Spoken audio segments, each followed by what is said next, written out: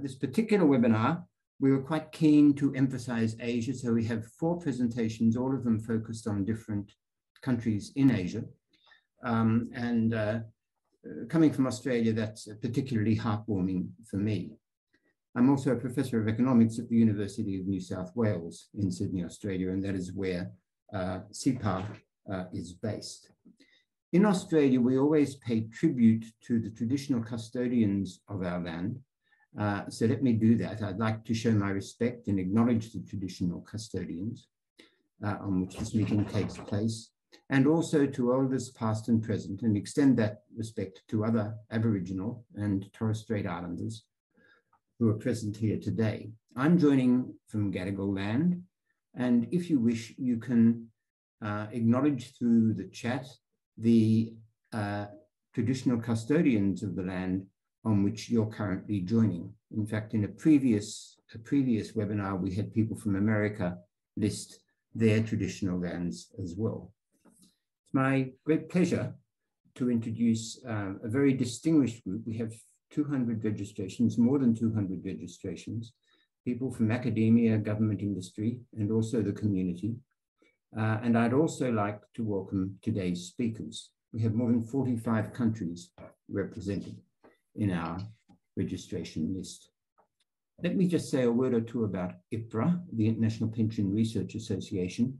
This was established in 2019 by 3 centers: CEPAR, NetSPAR in Holland, Pension Research Council at Wharton, and also, importantly, the OECD, the International Organization of Pension Supervisors, and Willis Towers Watson. It's an international organization, and the idea is to bring together people from around the world who are interested in pensions research. We do have a range of membership options for individuals, organizations, and those with research interests. And Silky is going to type the website into the chat box if you wish to have access to that. There's a range of people who are in the inaugural executive committee, but I'm not going to read them out. What I'd like to do is introduce Mike Orszag, who is one of those inaugural executive committee members, and he's going to chair tonight's session. So he's a mover and shaker. He's with Willis Towers Watson, head of global research at Willis Towers Watson, and he has had a very distinguished career. He's very interested in pensions and risk management and insurance, life insurance, labor economics, all those things. He's a founding editor of the Journal of Pension Economics and Finance, and in fact, it was really his push that got it to the point where it was established.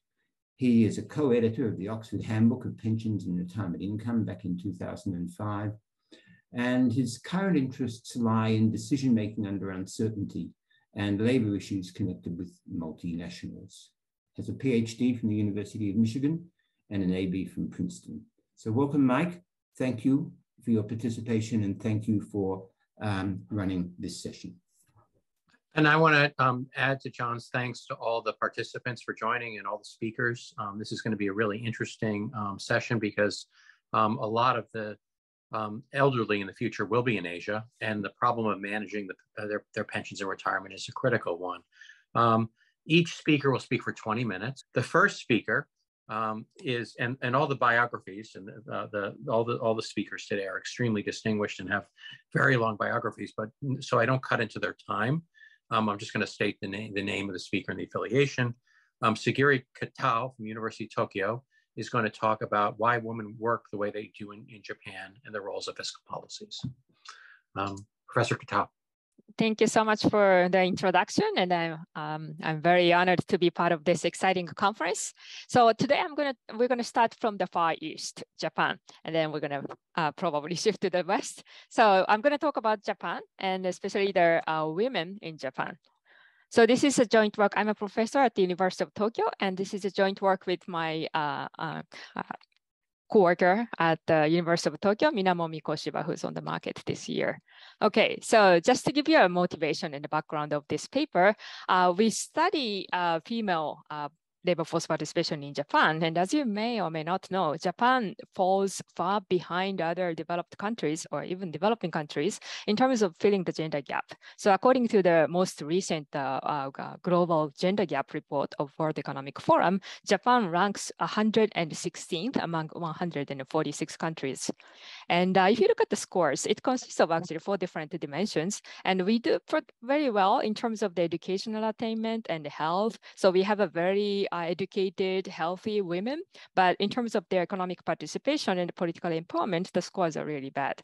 And economic participation in particular, which is the focus of this talk today, is very bad. And but if you just look at the participation rates of women, it's not so bad. I mean, the average participation rate of women in Japan is 73%, which is lower than men. But compared to the OECD average, it's actually higher. But if you look at how much they are making, it's much, much lower than that of men. And we have an earlier paper where we looked at the labor force participation profile and earnings of women over the life cycle. So on the left, we have a picture of the participation rates of women and men in Japan in 2015. So you can see there's some gaps. So there's a typical, M-shaped participation profile. Some women leave the labor force, when they get married and they have kids and then they come back. So that's the pattern that we see in the data. But if you look at the average earnings, you can see that there's a huge gap on the right. So in that earlier paper, we studied, what's going to happen to the Japanese fiscal situation going forward if we somehow manage to be able to fill this gap. So what we found is that it's really important, not just looking at the participation rates, but also, how women work and then how, think about the human capital accumulation process over the life cycle. But in that paper, we didn't really ask why women are choosing to participate this way and why women are not making as much as men. So that's what we do in this project. So we want to build a model to understand, what explains this pattern. So the two big questions that we want to answer in this paper is this, the following. So first, we want to understand why women choose to work the way they do. So in order to do that, we're going to look at the panel data called the JPSC, Japan Panel Survey of Consumers, which follows women since the women who were born in 1960s. So right now, these women are about 50, late 50s, so that we can follow, what the choices they made over the life cycle, when did they get married and what kind of jobs they had over the life cycle, so that we can build a model and then try to explain their behavior. And then so that model is an economic model, and it's a model that distinguishes, of course, between men and women, and also marital status is quite important in accounting for their participation pattern. So we're going to distinguish between singles and the couples. And what's really important in Japan is to look at the distinction among different employment types. So there are jobs called the regular jobs and the contingent jobs. So those are the important margins that we take into account. And then once we build a model to explain, the behavior of women, then we can, think about what's the effect of different fiscal policies. So in doing so, I'm going to focus on 3 fiscal policies that are embedded in the social security system and also the tax system in Japan. So there are many policies that are meant to support low-income women. So back in 1960s and 70s, men always went outside and work, and women stayed inside, and then women live longer and they don't make much money. So the government really wanted to help women. And we have a lot of policies to help, those low-income, basically, housewives. So there's a spousal deductions. If women are not working, then the husband can get a lot of deductions from their income tax base. And then for the social insurance system, they have to contribute, but women do not have any earnings, then they can get exemptions from the social insurance premium payment. And then if husbands die before wives, then the women can also get the survivor's pension benefits. Okay, so we want to understand what these policies, which are meant to support low-income women, are doing. So the closest paper to ours is this paper by Borrelia, Denardi, and Young, which is forthcoming at the Review of Economic Studies. So they wanted to understand the effect of the joint taxation in the US, and then also the Social Security survivors benefit. They built a life cycle model, which incorporates the marriage dynamics and different household structures. And then they focus on the cohort born in 1950s. So what they found is that without these two policies, participation rates of women would have been higher by 20 percentage points, and people would have saved more, and the welfare could be higher. So we do something similar in the context of the Japanese economy, but the model has to be changed rather drastically because Japan, as I mentioned, has a very unique feature of the labor market, which is two-tiered. So it has, when women decide to work, it's not just about whether to participate or not, or how many hours to work, but they have to choose what kind of jobs they want to take. There's a job called a regular, and then there's a job called a contingent job. So I'm going to talk more about that, which have very different fiscal treatment, and the earnings level and growth are very different. And then we also have the rich human capital accumulation process in the model. So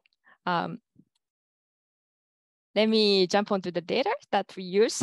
So we're going to use this panel data, which follows the life of women born in 1950s. And so it has a very nice data. So it has information about the employment types of each woman, and how many years they have worked as a regular worker or contingent worker, and what's the education background and marital status. And it also has information about the husband's jobs and earnings, and also number of kids. So we can consider all these heterogeneity in the model. And we're going to use the data of the cohort born in 1960s. So mainly we're going to focus on the behavior of women aged between 25 and 50. And as I mentioned, the employment type is going to be critical.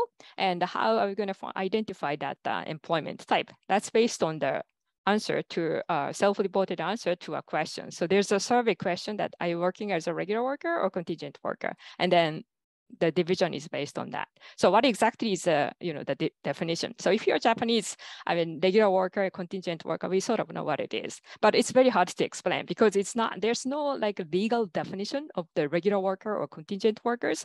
So they may share some of the characteristics, but if you pick up a worker and then ask if she's a regular worker or contingent worker, there's a really clear distinction. So let me tell you the typical features of the regular workers so that you have an idea. So regular workers, not always, but most of them work as a full-time worker.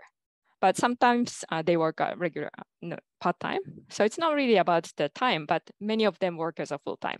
And then they are typically hired directly by the employer, not from their dispatched agency. And the jobs are much more stable. They pay more. And regular workers compared to contingent workers are expected to very flexibly engage in different tasks. So if the company says you go to New York next week, maybe not next week, but in 2 weeks, then you're going to have to pack up and then bring your family over there.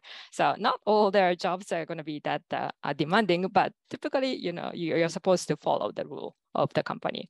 And lifetime employment belongs to this regular worker. And the contingent workers are different, and they may share some characteristic of the regular workers, but not all of them.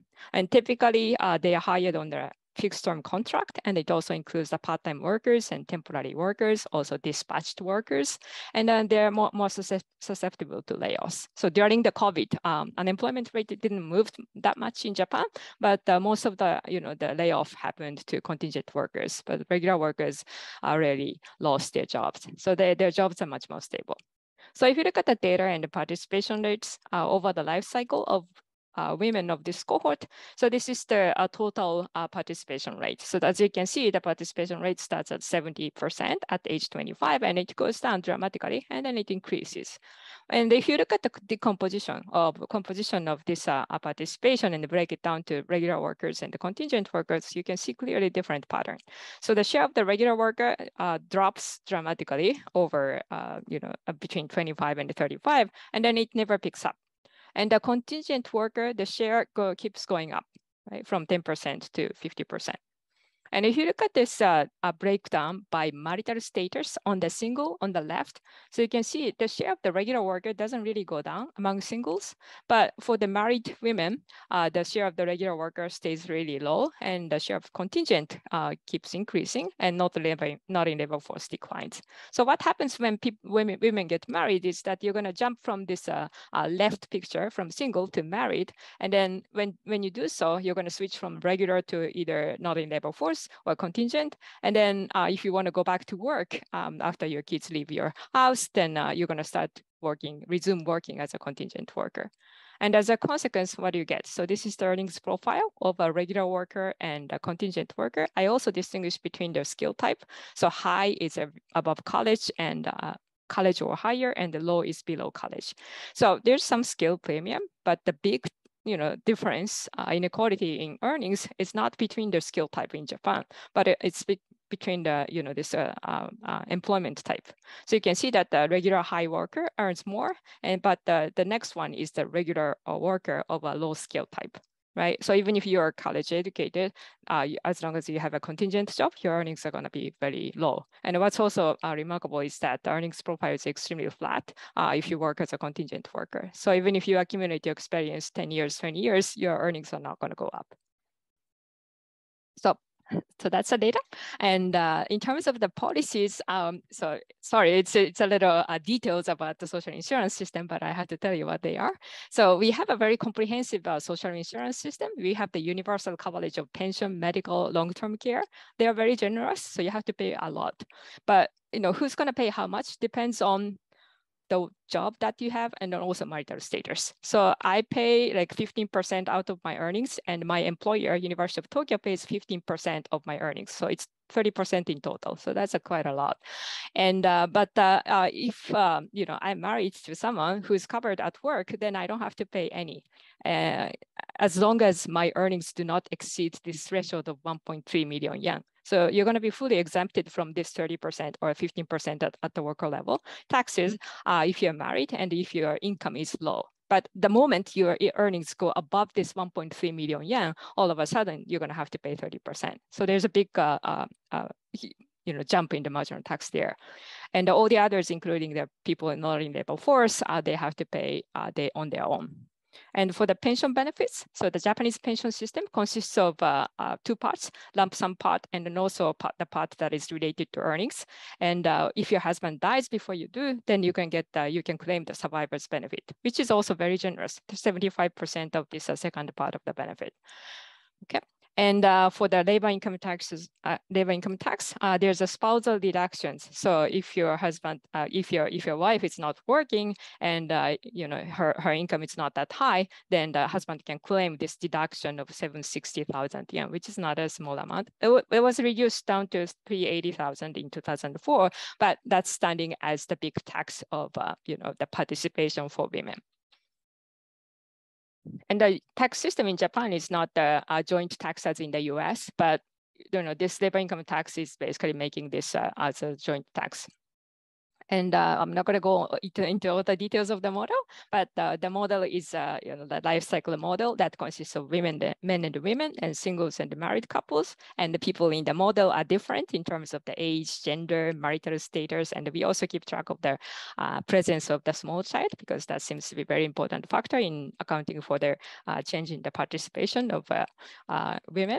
And also they are different in terms of the skill, education, and how many years they worked as a regular worker or contingent workers, and previous employment, what you were doing last year, because there's some switch costs of changing the employment status. And then we also keep track of the assets and the average past earnings, which account for the Social Security benefits. And then we let them choose the following endogenous variables. So they choose consumption saving, and women are going to decide in the model whether they want to work as a regular worker or contingent worker or stay out of labor force. Okay. And there will be human capital accumulation in the model. So it depends on, I showed you the picture of the wages. So we try to replicate that by, coming up with this human capital accumulation function, which depends on the job type and also the skills and other things. Okay. So what's important is whether women how they want to work. I mean, whether they want to participate, if they want to participate, what they want to do. So labor supply, whether they want to work or not. You also, you're going to compare good thing and bad thing, and then make a decision. So what's good about working? So you make earnings. What's bad? There's a participation cost. You're going to lose your leisure.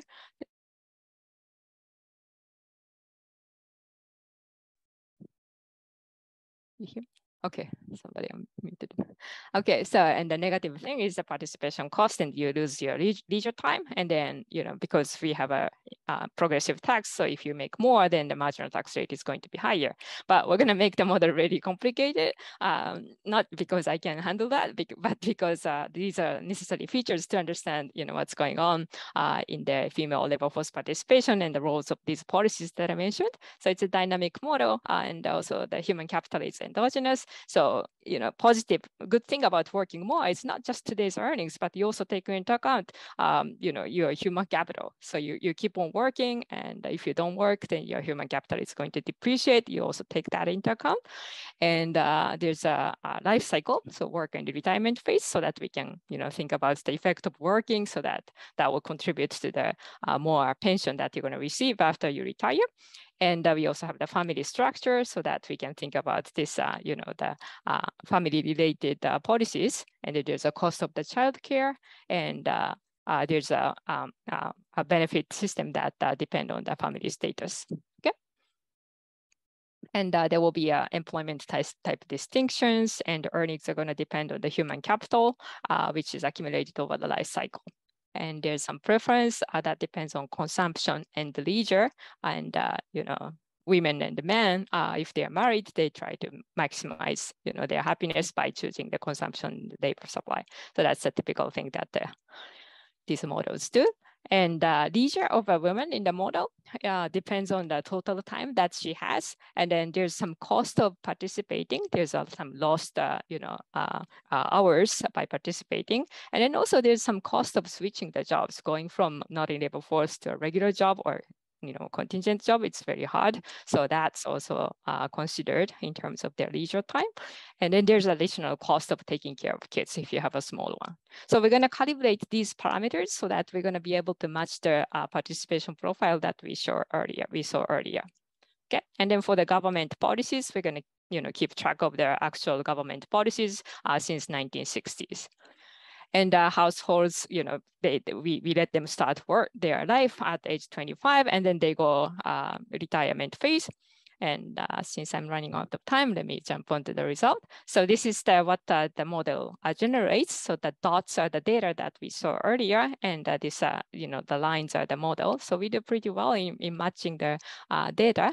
And this is the participation profile, regular worker, contingent worker for singles and married. So we do quite very well. So we're going to use this to understand, what's going to happen to the economy if there's a change in the policy. So the three policies that we were interested in, the spousal deduction and exemption from this 15% social insurance premium and the survivor's pension benefits. So if we get rid of this spousal deductions, so if husbands can get the, the big deduction from the income tax base if your wife doesn't work, if we remove that, that will basically remove the entry cost. So what's going to happen is that there will be an increase in the participation cost, as you can see, and the increase in the participation rate. But that comes mostly from the contingent workers. There's a big increase in the contingent worker, but there's almost no change in the regular worker. Okay, they want to work because the entry cost is gone, but you still have to want not to work too much, because there's another barrier, which is this social insurance premium, right? The moment you hit this wall, then you're going to have to start to pay a lot of taxes. So what's going to happen if we remove this social insurance premium exemption, then what's going to happen is that similarly, we're going to have a big increase in the participation, but that comes from the rise in the regular workers rather than the contingent worker. Some contingent workers will shift to the regular jobs, and then the composition is going to change. And something similar if we remove the survivor's benefits. And what happens to the earnings, that's the picture on the right. So there will be a big increase in their participation and also earnings, but you can also see that the earnings growth rate is also going to be very different. So women are going to start to have more regular jobs, and then their accumulation, human capital is going to be much higher over the life cycle. So just to summarize, so there's an increase in the participation of about 13%, and that comes from the big increase in the regular job. And earnings are also going to go up by 30%, and that comes from the rise in the earnings of married women. Of course, they have to pay a lot more, so there will be a payment, a big increase in the payment. So the total social insurance and tax payment of women will go up by 20%. So that's not good. But there's more earnings. So what's going to happen to the consumption? It depends on the numbers, and it turns out that the consumption is also going to be higher. And the government is also collecting more taxes. So if you want to understand the welfare effects, you also have to take into account what the government is going to do with the additional money. So if you assume that the government is going to just pay back the lump sum transfer, then the welfare gain can be expected as well. So just to wrap up, so we show that there are many policies that are meant to support low-income dependent wives, but these are actually doing very different jobs in creating some distortions on the women's participation, choice of employment types, and the earnings growth. And if we remove all these policies, then we can also expect to have much higher tax revenues, and then we also be able to help fill the gender gap. So we're not doing this exercise going into the future, but if you think about the demographic aging and the fiscal challenges that Japan is going to face, we're going to have to maximize the use of available resources, especially the labor. So it's quite important. It's going to be more important to think about removing all these obstacles. That's it. Thank you. Thank you very much. Let's move on to the next speaker. Dr. George Kudrna of UNSW Sydney, who is going to talk about macro demographics and aging in emerging Asia, the case of Indonesia. Much different situation than Japan. George? Thank you, Mike, and thank you to organizers for inviting us. It's a great pleasure to present for this audience. So in this paper, we focus on emerging Asia, and in particular, East and Southeast Asia in terms of macro demographics and in terms of household survey data on Indonesia. And it's a joint work with Tran Le, who is a PhD student at UNSW School of Economics, and John Piggott, Director of CEPAR and Scientific Professor of Economics at University of New South Wales, and I'm a Senior Research Fellow at CEPAR. So in terms of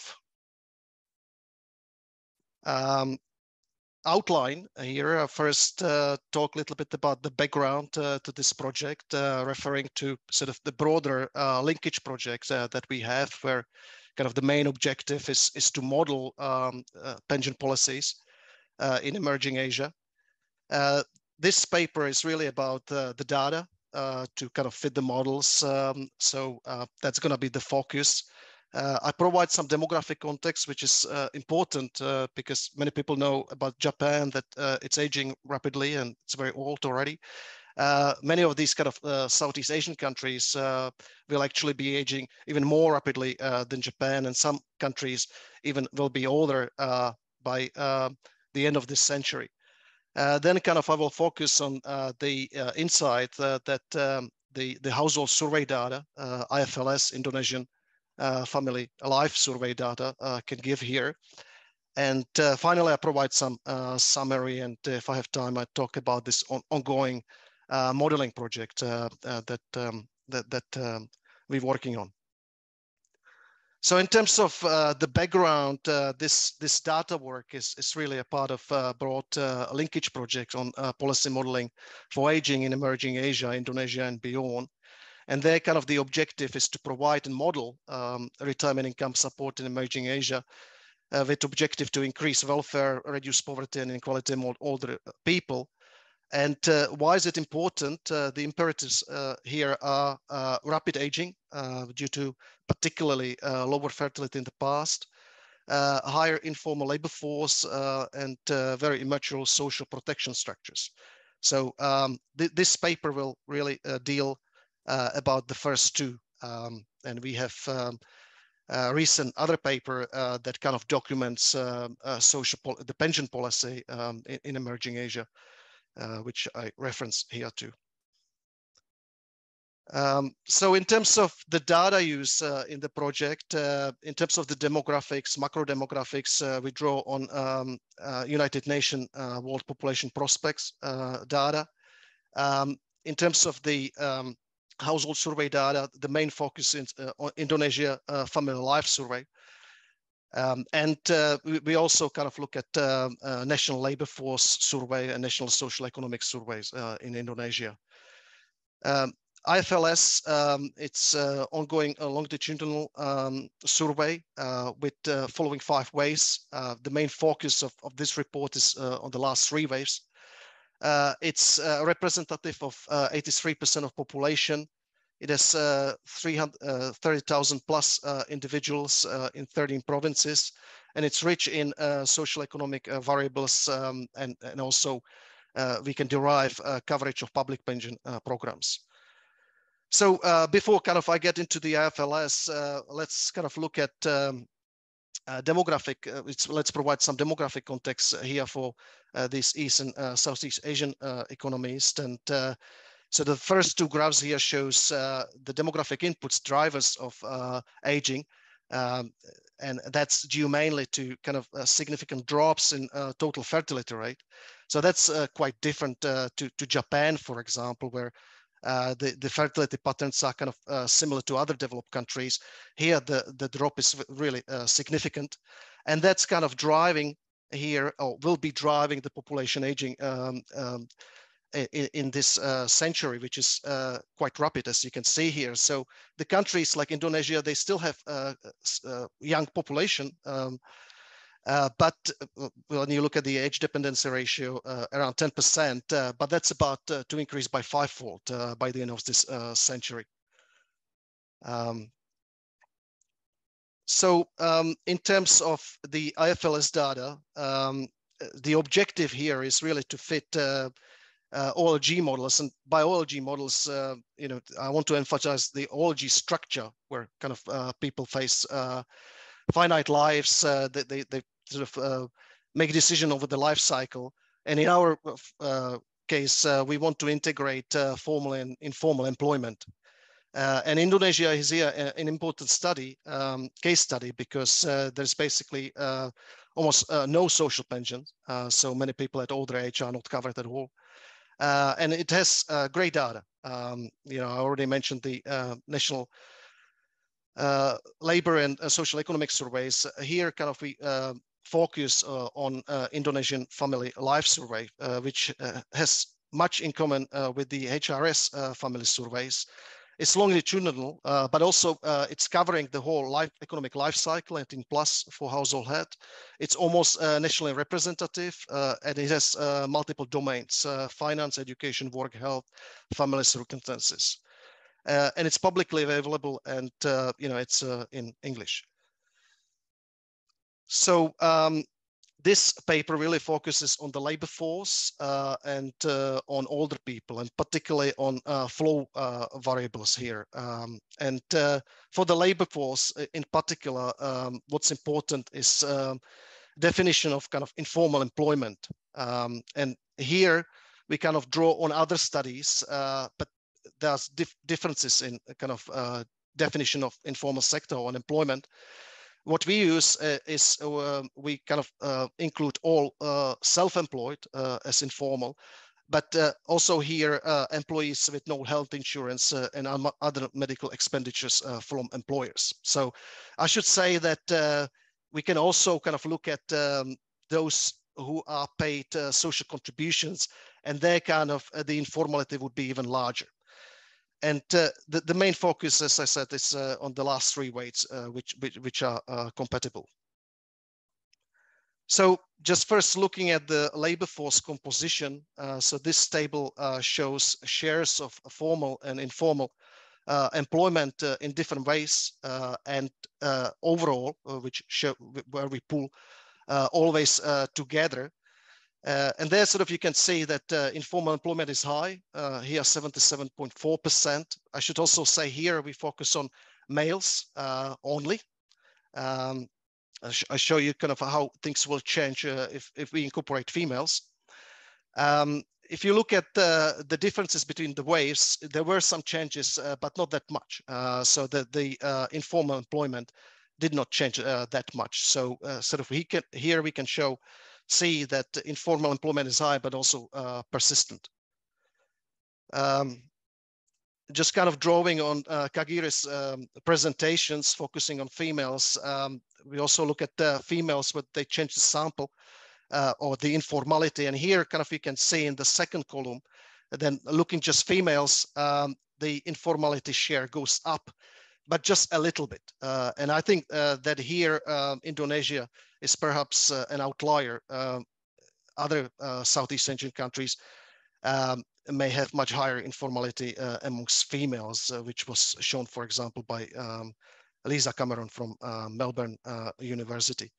Now, in the paper, we kind of also distinguish between different skills by kind of looking at educational level.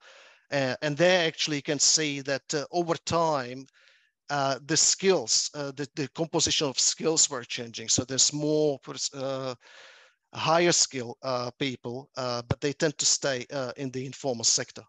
That's kind of the main finding from this compositions. Now we can kind of also look at annual labor supply and total earnings. Here by total earnings, I mean earnings in all jobs. And I was quite surprised that informal workers actually work fewer hours than formal workers. That's sort of what you can see in this first diagram. I also say here irregular hours.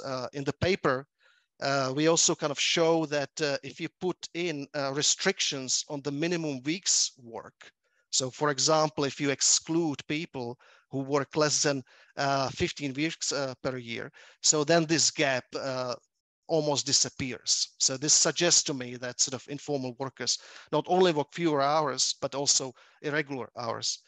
And then sort of, as you expect here, the gap between earnings is quite large. And in fact, if you look at the gap between low skill informal and high skill formal, the gap is almost 10 times the highest kind of gap between these earnings. So this tells you something about inequality as well in earnings between formal and informal. Now we also look at the employment or sector transition. I should say the sector and employment is here interchangeable. Okay, so the first sort of matrix here shows, we observe those working in informal sector or informal workers in 2007. This is kind of their age in 2007, and then we look at them in 2014. And what you can see here is that the informal to formal transition is low, 7%, and it declines with age. Now, if you look at the formal in 2007, then the transition, it seems to be quite high here, 27%. But I should emphasize here that this transition is unlikely to be because of their choice. So we also kind of show earnings of people who move and who stays, and they're people who move to the informal sector, on average, their earnings almost halved. Now, also you can see here that this transition goes up quite significantly at older ages. And here, that's largely due to kind of low retirement age. So people kind of are forced out from the formal sector. Now, that was work that kind of we done on population age 20 to 54. Now we kind of look at older people here, and so we define older people here by 50 plus. So it's kind of a bit different definitions to what I would use for a country like Australia. So it's just looking at the people here and the number of co-residing children and percent of marriage. So I think that's the marriage is very high, particularly for males. Female marriage rate declines quite rapidly. So it suggests to me that there's also some significant mortality gradient by gender. In terms of co-residing children, you see these numbers are quite high compared to developed countries, but they've been declining, partly kind of due to changes in the population structure. Now we also look at employment and labor supply of older people, and there you see much bigger differences between males and females. So much higher sort of employment rate by males compared to females, and also hours of work are significantly higher for males. And there's been kind of some changes when we look at the wave in 2000 and 2014.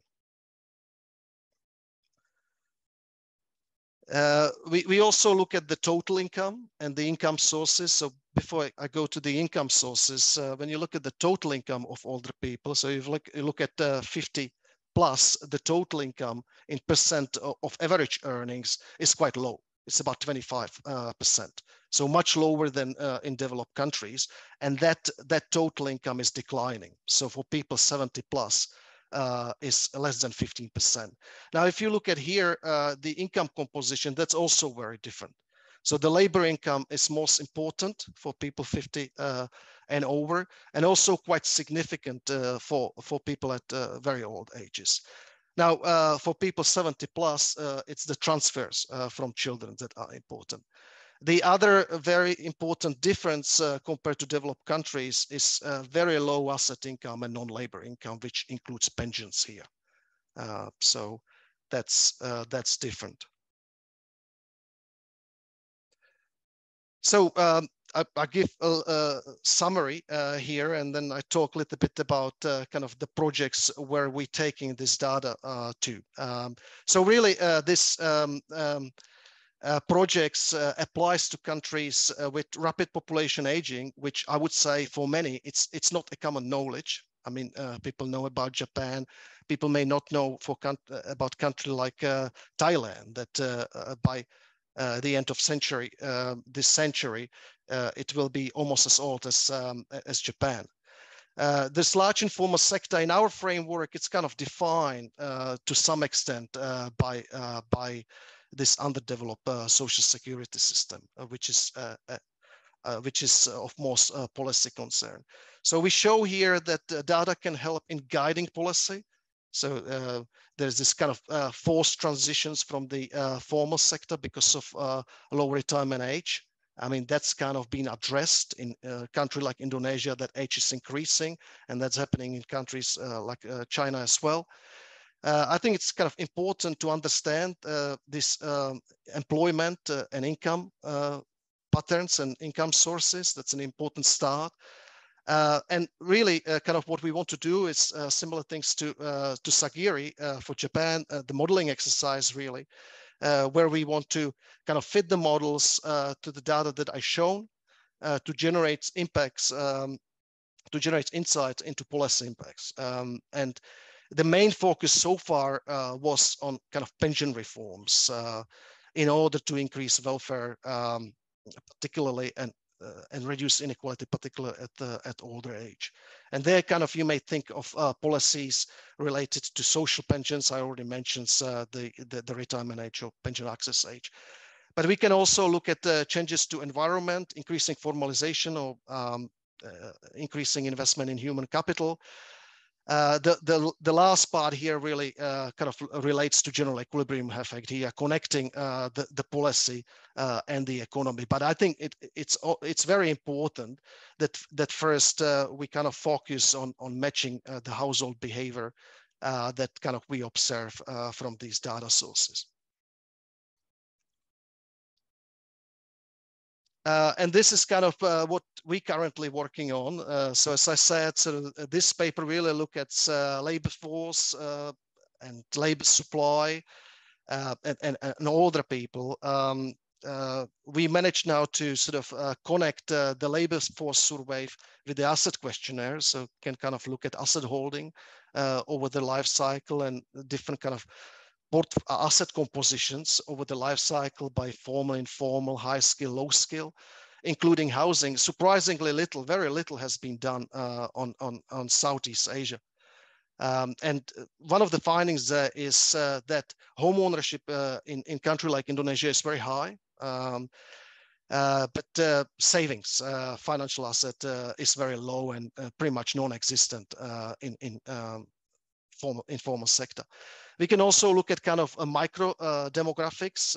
That's what I call here micro demographics. And one of the projects is to kind of look at fertility decisions and human capital choices that is done by our PhD students. So we kind of can look at, for example, fertility differentials by formal and informal sector. So try to explain what caused this significant drop in the total fertility rate. And also I'm interested in self-employment. So we're doing some work on self-employment, and that's basically to kind of apply different type of models to model the behavior. So I show you, for example, that almost 80% of workers are that's almost 80% of labor force is informal. About 50% are those classified as self-employed. And you kind of may think that they make different decisions than workers. They may invest into their business, etc. So in terms of the modeling work, so mainly we focus on pension reforms, taking into account informality in emerging Asia. And so kind of here we have a paper for Indonesia, but also the grant contributed to work of our colleague Piggott that was done for Thailand. There kind of the impact, the main objective is to kind of look at introduction of social pensions. And we kind of also have a PhD project, Hui and Huang is working on pension reform and informality in Vietnam. A different type of model is to kind of endogenize fertility. There was questions by Mike. So endogenize fertility, human capital, and look at kind of the role of transfer in country like Indonesia using IFLS data. And we also started doing some work on China here. So one thing that sort of we did not address here is rural-urban migrations. It's very large in many of these East and Southeast Asian countries, particularly in China. So that's one of the projects that we currently will be working on with new research fellow at CEPAR, Yaohui. So I think I stop here.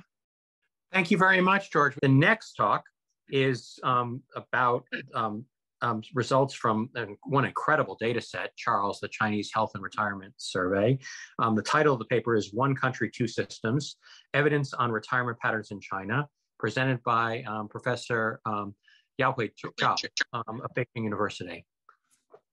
Thank you, Mike, for introducing me, and thank John Piggott for inviting me to this conference. I was given this topic to discuss. John asked me to present this paper.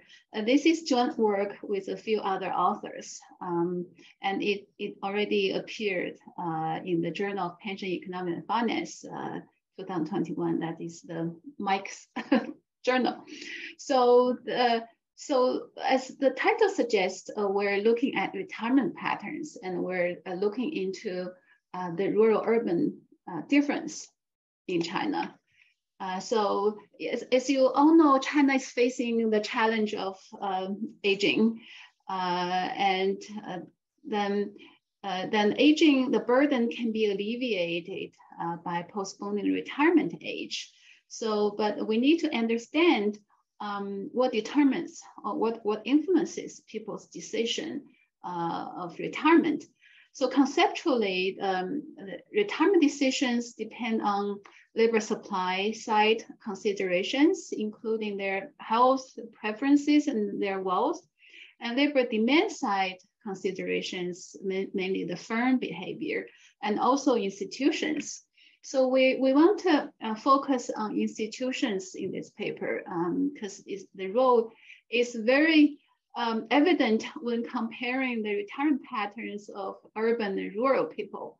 And we used this nationally representative data charts, and we take a closer look at different features of institutions and their associations with retirement behavior, especially the urban workers' retirement policy and then the pension provided to urban people. So the data is Charles. I think many of you already know. It's an HRS type survey, and it started as biannual, and since 2015 we changed to triannual, and we use the 2018 wave. This wave is already publicly available for download, and it's a nationally representative sample of people over age 45 at the time of survey in 2011. It followed a random sampling procedures, multi-stage, and with some stratifications. So the baseline survey was in 2011. It covered close to 20,000 people in 150 counties to 28 provinces. It was a random sample of counties. It just happened to fall in 28 provinces. The data is already widely used. Our number of users is approaching 70,000, and number of English journal article papers is, I think, around 1,500 by now. So it's a very well-known data set. So let me first define retirement. We define retirement as if someone once worked but is not currently working, currently active in any of the economic activities, including farming, employed, self-employed, and unpaid family business, or unemployed, and other employment. So this is a very broad definition of working. And mandatory retirement age for urban workers, as you probably know, is very low. For men, is age 60. For women, is 50 for blue collar and 55 for white collar women. So the statutory retirement age is quite young. So this figure shows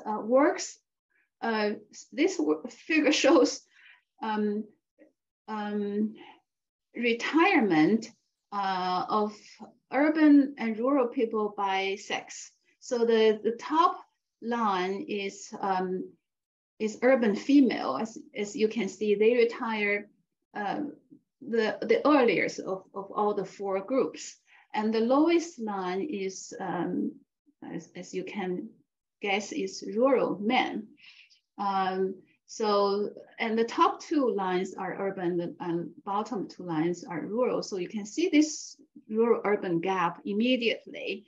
At the age, for example, age 65 to 69 or 77 to 74, more than half of rural people are still working, but 80 to 90% of urban people are already retired. So there's very large, sharp difference between urban and rural people. And we compare our retirement rate with other OECD countries.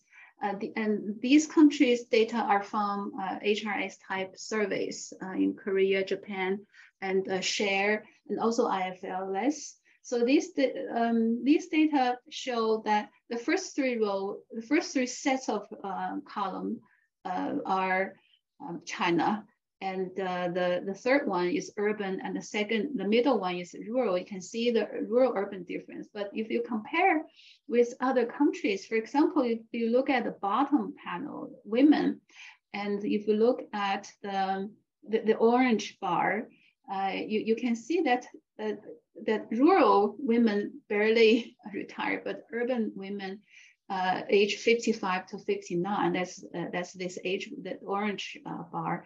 The retirement rate is more than women in France, Germany,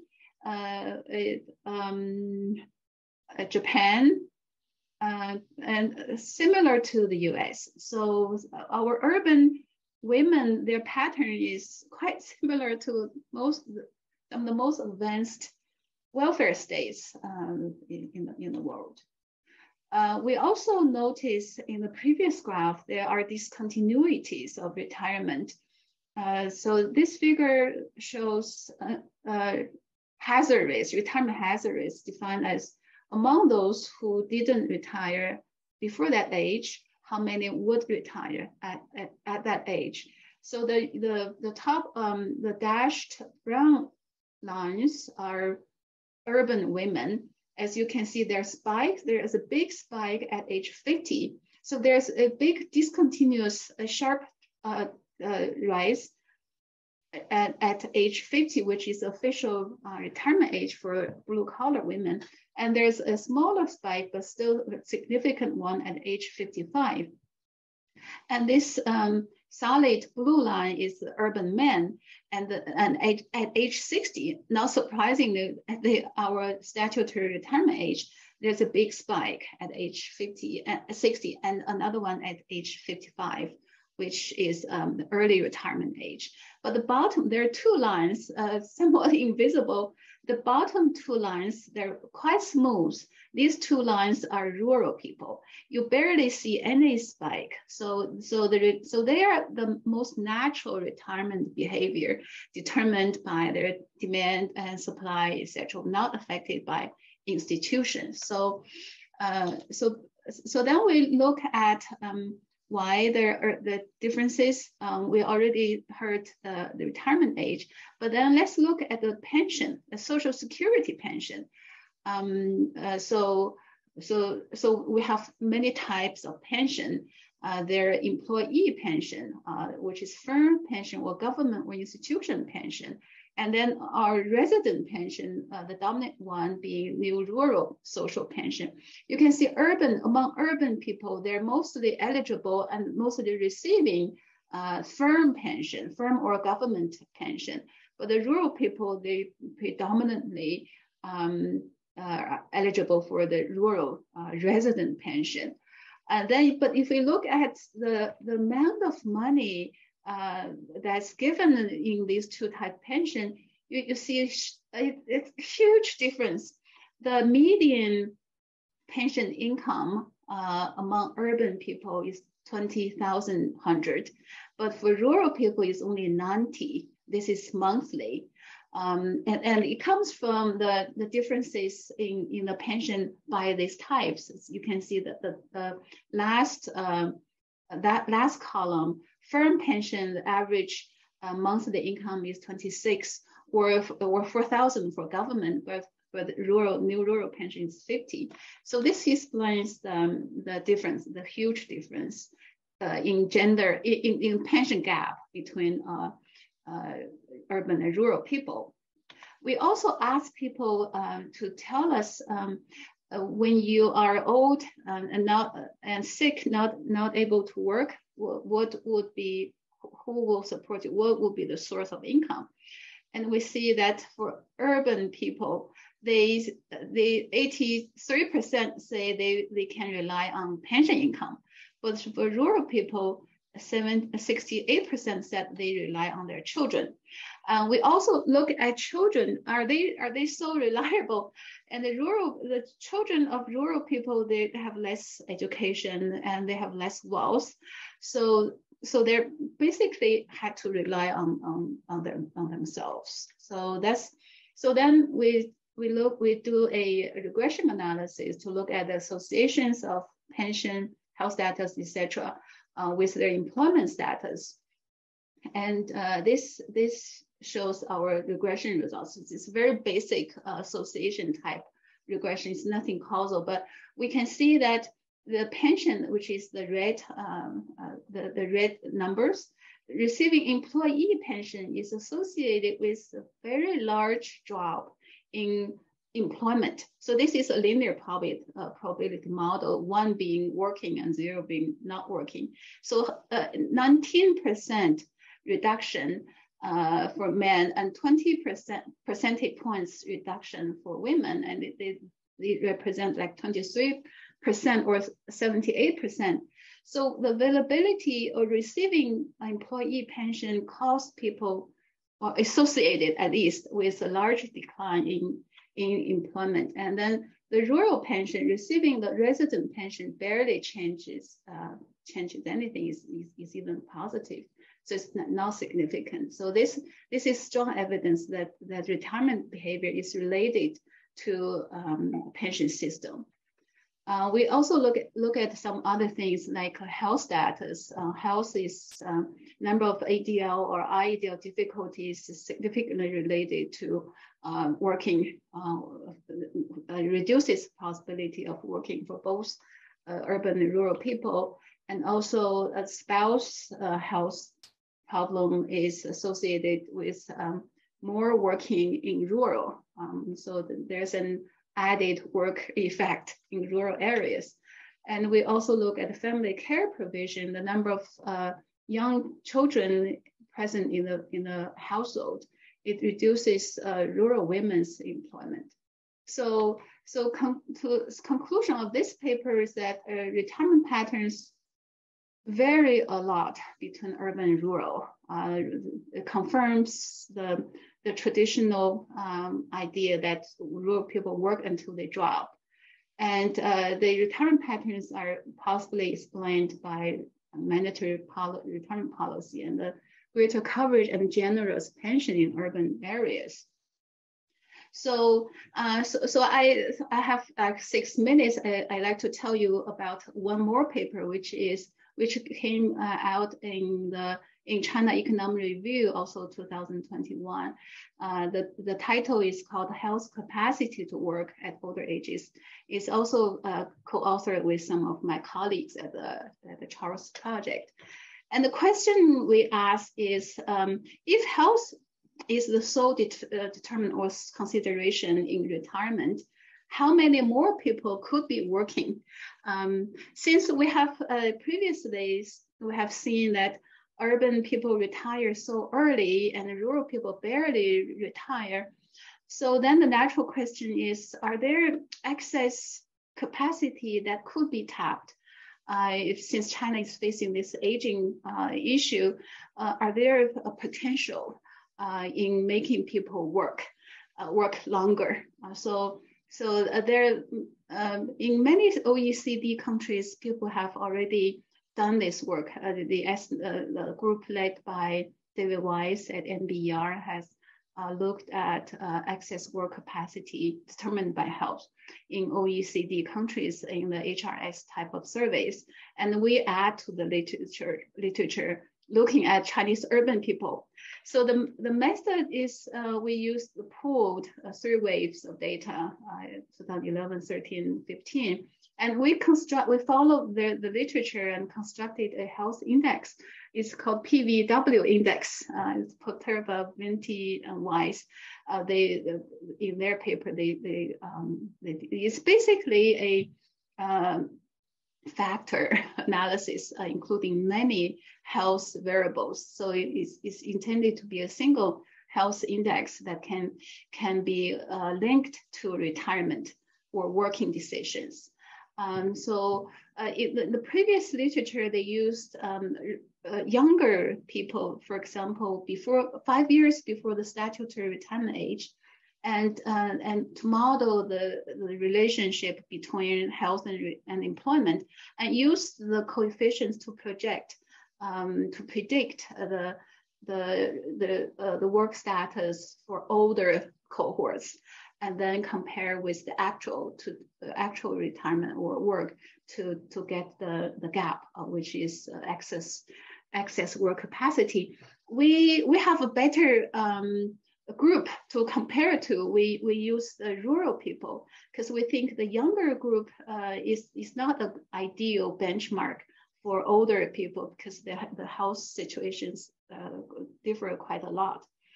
We use the rural people and to estimate the health and employment relation. And in doing so, we also exclude those rural people who work but have really bad health, 10% of the PVW index. So to be more fair to urban people. And then we've applied the coefficient to simulate the employment outcome for urban people. And we use the same 5-year age group. For example, 60 to 65-year-old rural as this benchmark for the same age group for urban. So this improves over the previous literature, and is supposedly better estimation. And then the difference between the simulated work ratio of work and actual employment rate is the excess capacity. So let me show you the numbers. These are the top ones are 60 to 64 men, and the bottom are women. And the first column is China, and then the rest are from the David Weiss group in various countries. And the blue numbers are actual employment rate, and the orange ones are the excess that are the potential work rates determined by their health. So if we look at women, so women between age 60 to 64, the actual employment rate was 22% in 2018, and actually 38% more could be working if health is the sole explanation. And you can see that our potential is higher than many countries, than Sweden, Japan, US. So the excess, the wasted, unutilized work capacity is among women aged 60 to 65 is more than many other countries. And this is because Chinese women retired too early. But if you look at older group, 65 to 69, many other OECD countries, they catch up in their waste of human resources or workforce in this. So that's and then it's interesting if we look at just the 60 to 64 group, there are more. 22% women are working, but 38% is near doubling. The waste is near doubling the already used part. So there's a huge human resource that can be used if retirement policy is designed correctly, so that people have incentives to work. And I believe that's the topic that Hanming is covering in the next presentation. So my time is up. Thank you for listening. That was really interesting. Thank you. So let's move on to Professor Hanming Fang of the University of Pennsylvania, who's going to talk about delay the pension age or adjust the pension benefit, implications for labor supply and individual welfare in China. Thank you, Mike. Thank you for inviting me to present in this webinar, and I enjoyed listening to the previous three speakers. And here, thank you also, Yaohui, for putting together the child's data, which we'll be using here in the paper I will present. And so this is joint work with quite a few CEPAR scholars. Kachia Kanwood is here. Zhao was a student and then a research fellow, a postdoc at CEPAR, and Yuan Yuan was at a postdoc at CEPAR as well. And I was affiliated with CEPAR China Population Aging Center some years ago as well. So this paper will be focusing on the ideas of pension reform in China. Okay, so no need to go through much details here. You know, there's a rapid population aging in China. The old age dependency ratio will be more than doubling in the next 30 years, and you know, driven by increasing life expectancy as well as rapid declines in total fertility rates. And China's pension system is multi-layered, and there are a lot of issues. And one of which Professor Yaohui Zhao just highlighted, the big differences between rural and urban. That's something that we wouldn't touch upon in this paper, but I will focus on instead another glaring feature of the Chinese pension system, which is, you know, across international comparison, China has a very low pension age, right? So for male, the eligible pension age is 60. And for female, it's either 50 or 55, depending on whether the job is blue collar or white collar, and most of females pension eligible age is 50. And an important, and I think a reform proposal that has been considered sometime in China. I think the discussion started in China around 2010, but with the first formal proposal appearing in 2012. But 10 years later, the reform of gradually raising the pension age is still under discussion. So the proposal was to gradually raise the pension eligible age to age 65 for those who are covered by the basic old age insurance pension scheme. And there, some of the analysis will shed light on why there is big pushback or lack of public support for the raise of pension eligible age. And our idea here is to do some formal analysis of the implications of increasing pension age on Chinese labor supply and individual welfare. And with the models that we'll calibrate, it will also allow us to do some counterfactual policy analysis, trying to figure out, for example, whether there are alternative pension reform ideas that can, potentially reduce the budget deficit of the current pension scheme at the same time with, not hurting individual welfare as the straight kind of postponement of the retirement age. Okay, so I'm gonna skip this slide. I go directly to what we do in the paper. We develop a life cycle model of labor supply and consumption for Chinese urban male. We'll not focus on the rural-urban divide, focus on urban male instead. Because as Yaohui said, the rural population, their retirement age is not too much affected by pension scheme, right? The labor force participation rate is a lot higher in rural, both for a male and a female. Okay, and so we'll propose a model of labor supply, life cycle model, labor supply and consumption, and then we'll use it to quantify the implications of 3 hypothetical reforms on labor supply, on individual welfare, and on government budget, like the budget of the pension system for the basic old age insurance scheme. The 3 reform proposals we'll consider using, we'll evaluate using the calibrated life cycle model is, the first one is just increase the pension age from 60 to 65, right? So the current eligible age is 60 for urban male. What if we just increase the pension age to 65 without any adjustment on pension benefits after 65 and so on, right?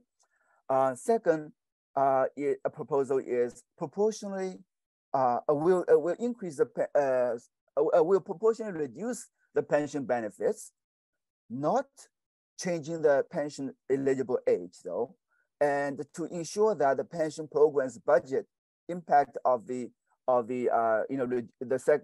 so when we proportionally reduce the pension benefits without raising the pension eligible age, we'll ensure that the adjustment of the pension benefits is such that the pension program's budget is the same as under reform number 1, right? So in some ways, reform proposal number 2 will get us at, how much is the implied pension reduction under reform proposal number 1, okay? The third proposal we'll evaluate is more like a Pareto improvement kind of proposal. We'll consider a proposal where we'll simultaneously increase the pension eligible age to 65, but we'll adjust the pension benefits,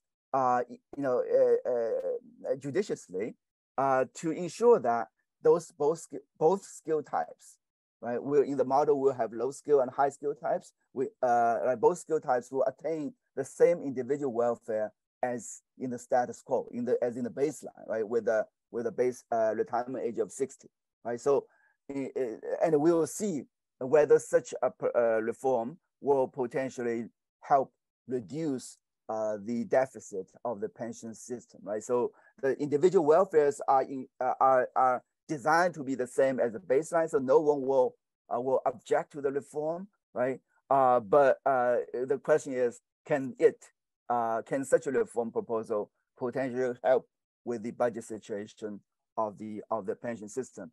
And I already mentioned here, we actually do distinguish high skill and low skill workers, and you know, some of the data I will show later show that, you know, high skill and low skilled exhibit very different patterns in labor force participation and the consumption over their life cycle. So it's important for us to distinguish this.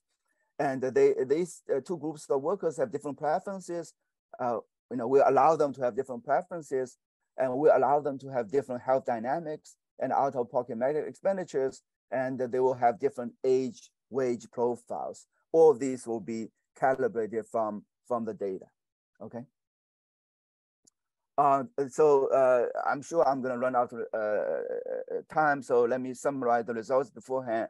Relative to the baseline, the status quo of retirement age at 60 at the current pension benefit formula, the reform proposal number 1, increasing the pension eligible age, right, from age 60 to 65, or not changing the retirement age, but proportionally lowering the pension benefits so that the pension system will have the same cost, same budget implication.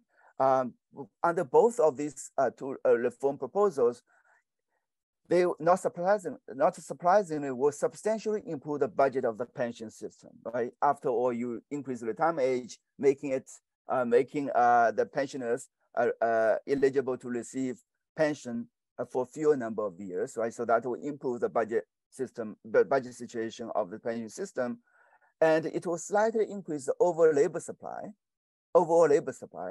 The big problem is that these two reforms comes at a very big cost. We'll quantify the cost of substantial individual welfare loss for both skill types, right? So, so that's probably one reason why there's so much public opposition against the reform of reform proposals to raise pension eligible age. Interestingly, in the reform proposal number 3, though, we simultaneously increase the pension eligible age and pension benefits to compensate the individuals to make sure that they are not made worse off, right? We can actually modestly improve the budget of the pension system. There is such a reform that can increase the budget situation of the pension system without hurting either groups or individuals in terms of the individual welfare. Now, how modest is this? Our reform, we found that we can improve the budget or reduce the budget deficit by about 5.5%. And there's a slight reduction of the overall labor supply, right? So even though the eligible pension age is increased in proposal number 3, because individuals are optimizing over their life cycle, they will adjust their labor supply throughout the life cycle, even though the eligible pension eligible age is increased from 60 to 65. They will work more after 60, between 60 to 65, but they will slightly work less in early years, and the overall labor supply may is reduced slightly. Okay, there are a lot of literature. I'm going to skip for the interest of time. Just mention that in terms of contribution to the existing literature, we contribute to the ongoing policy debate in China about pension reforms. We quantify the implications of the pension eligible age, pension benefits in a single framework. One important contribution actually is we provide a very close approximation of the current pension formula of the basic old age insurance scheme, and we quantify the heterogeneous effects of these different reforms on different workers of different skill types. Okay. Very briefly, what are the ingredients of the model? Like I said, it's a life cycle model. Aging, we start modeling agings in these urban males from when they was age 45 and solve their problem until they reach a maximum, possibly reaching a maximum age of 100. The workers derive utility from consumption. They incur disutility from working. and the disutility from working may depend on their skill type as well as their health status, right? Presumably, bad workers with bad health will suffer from more disutility from working. They do have bequest motives. These are important things for Chinese households. They always want to leave something for their children. And they, in the model, they make binary labor supply decisions, work versus not work. Worker means work more than 20 hours a week. But they also make continuous consumption decisions in each period. There are two skill types, high skill or low skill. High skill in the empirical section will correspond to individuals with a high school degree or more years of schooling, and low skill is those with less than high school skills. Health status evolves over time. There are three health states: good health or bad health. In the data which we'll use, is Charles data. Bad health will be corresponding to individuals who self-reported their health status to be poor. And there's also an observing state of death and mortality. All these transitions between good, bad health, as well as into the absorbing state of death, will be estimated using a generalized linear modeling approach. Okay, medical expenditures, it follows what's in the literature. For individual at age T with a skill level S, when the health status is HT is either good or bad, right, or death actually. With some probability which we estimate, there is zero medical expenditure. With complementary probability, there will be some medical expenditure that we estimate in the data, right? We are allowing individuals who will be dying in a given year to have positive medical expenditure, because in the data we do, individuals don't die in the beginning of the year. Often there will be medical expenditure, in the year when the individual dies. Okay, and utility function is as this. I will just some Cobb-Douglas aggregation with constant relative risk aversion of gamma, and here I would like to highlight this omega HS indicates the disutility from working. Tau is the indicator of whether you work or not. Tau T equal to 1 means that individual at age T is working and suffers the disutility of omega HS. S is the skill, H is the health status. And these things again will be estimated, right? We will assume that individuals will always retire at age 75, right? After 75, they are in retirement by default. The question is between age 60 to 75, whether they work or not. They can, under the current retirement age of 60, they can still work after 60, right? But they will no longer be eligible. But if the retirement age is raised to 65, then they will no longer be eligible to receive pension benefits between age 60 and 65, right? Another important thing is when you raise a pension eligible age is about the taxation of the income from the work you do between 60 and 65. Under the current system, if after 60 you can still work, and your income received after retirement is not taxed. And if the pension eligible age is raised to 65, and then you will be taxed between 60 for the income you received between 60 and 65. Okay. Bequest motive follows Denardi et al., French, Jones et al. Paper, and this the individuals are making decisions about how much to consume and save and how much to work with this bequest motivation in mind. There's budget constraints, and I'm gonna here basically we model the individuals' pension wealth. Pension wealth actually, sorry. Pension wealth is, so this is individuals, the evolution of individuals' wealth following the, you have the initial wealth, the income, medical expenditure, some government transfers, and the consumption you consume in age T. Okay, labor income is estimated separately for workers of different skill types and different health status. Okay. Okay. Pensionable income is, is pretty complicated in China. It depends on the individual's wage history before retirement, and the local average wage of all workers in a given year, the ratio between these two during all these working years, and the individual's year of retirement. So it's pretty complicated. In particular, if you want to really model the pension income process very accurately, you have to actually measure the local average wage, take the complete history of the individual's wages in his working years and so on. We provide a pretty good approximation of the statutory pension benefits using a linear function of the average wage over individual's career and the number of years individual has worked, okay? So this may be useful for other researchers who are thinking about modeling Chinese pension system. Let me skip this.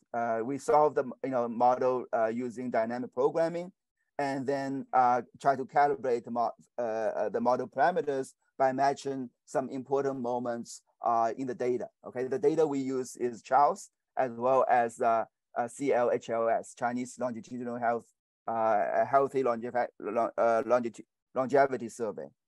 Okay, some status facts, but distinguished by the skill type. You see that skilled workers with high skills has higher labor force participation rate when they are younger, but they actually have lower labor force participation rate when they get older. Okay, and same thing. The high skilled workers average consumption is higher than low skilled workers throughout their life cycle, and they are also high skilled workers are healthier than low skilled workers throughout their life cycle.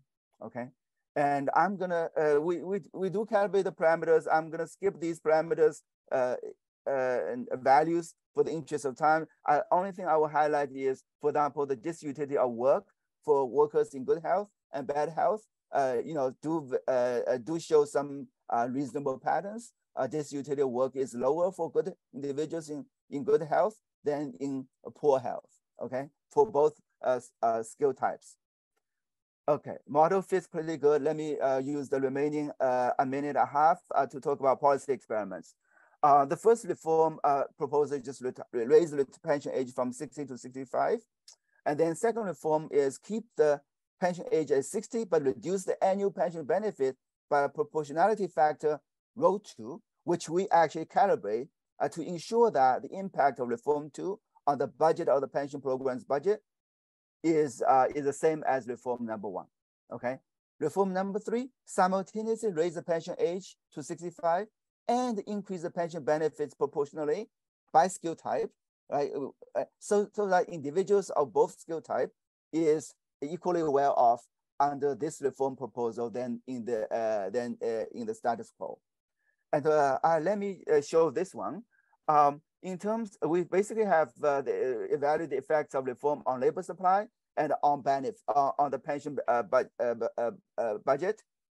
You see that under reform proposal number 1, the labor force participation rate for age 60 to 64 will increase, right, for both skill types.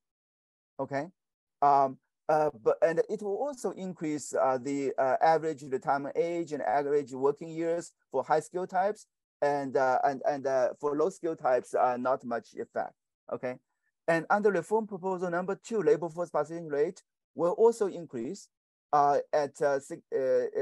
even though the retirement age is remained at 60 under reform 2, the labor force participation rate will increase for the ages between 60 and 64 because individuals are solving a life cycle model, okay? And the reform number 3, the retirement age is increased, but the pension benefits is reduced. Reduced quite a lot, actually. So the retirement age is increased. The pension benefits actually have to be increased quite a lot in order to make them indifferent. Okay, the overall labor supply is lower in reform number 3. In terms of budget, this is the key number. Baseline, the budget system faces a deficit of about $112,000 per worker. Reform number 1 and number 2 both will reduce the deficit a lot, right? More than 85% reduction in the per person deficit. Now, reform number 3, remember, everybody is equally well off under reform number 3, as in the baseline, but the deficit is reduced by about 6,000 yuan RMB per worker, accounts for about 5.5%. Okay, what about the welfare? So this reform number 1 and 2, they reduce the budget deficit of the pension system a lot, but it comes at a cost of huge welfare loss for the workers. We calculated that in order to count the reform number 1, for example, will the high skilled workers will need about 114% increase in their initial wealth to compensate them for the welfare loss coming from just raising the eligible age from 60 to 65. Reform number 2, similarly, right? So there's a huge, even higher welfare loss than reform number 1. Let me just summarize. This is what I just mentioned. Reform number 3, right? In order to make individuals equally well off as in the baseline, if you raise the pension age from 60 to 65, the low skilled workers, right, need to be their pension benefits in the retirement at the retirement, right, after 65 need to be raised by about 20% than the current level. For the high skilled workers, they need to be raised by about 26% to ensure that they will not object to the increase of pension age. The overall pension system, though, can still the fiscal situation can still improve by about 5.5 percentage points. So I will conclude here since I'm already running out of time.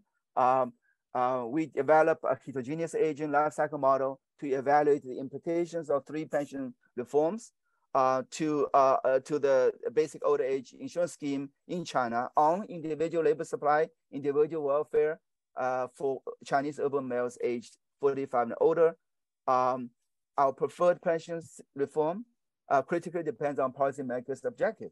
If the objective is to increase labor supply and improve the social sustainability of the system, reducing pension benefits is the best. The second reform is the best, okay? But if the goal is to improve the budget of the pension program while ensure that both skill types are not made worse off, then a combined reform that simultaneously increase the pension eligible age and proportionally raise the pension benefits may be an option to pursue. It can, at least gather the necessary public support to move forward with the reform that can, slightly improve the fiscal condition of the system. I stop here. Thank you very much. And thank you, everyone. There are a lot of people stayed on the line. In fact, we haven't had a lot of people leave. So thank you very much. Thank you for all the presenters. Thank you for CEPAR to help organize. Thank you in particular for IPRA, whose webinar this is. For people who haven't joined IPRA, please go to the IPRA website and join. And keep an eye out for the next set of events. And again, thank you very much. And goodbye, everyone.